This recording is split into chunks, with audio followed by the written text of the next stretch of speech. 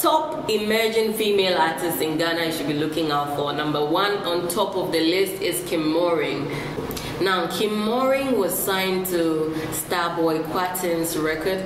That's Ebony's father's record label, which is Starboy's records. Now, may the soul of our dear Ebony rest in peace. God should give her a place to rest forever and ever. Now, that was just a moment of silence for Ebony.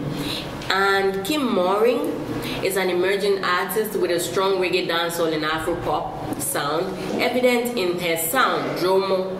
Empowering lyrics featuring themes of female confidence are common in her music. Number 2 on the list is Abbi Ima. Abbi Ima is a budding female artist who has her roots strong in Afropop, Afrobeats, with a fusion of highlife sensation, also known as the Patapaa of the Bono region, Kintampo to be precise.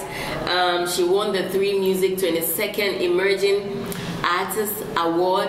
Now, number 3 on the list is 2 Spies, TV3's Mentor 11, who was the winner, 2 Spies. Now, 2 Spies' music is captivating blend of what Afrobeats, rhythm, highlife melodies, and contemporary pop sensibilities. Now, with her infectious energy and undeniable talent, she's making waves both locally and internationally, solidifying her status as a rising star in the music industry.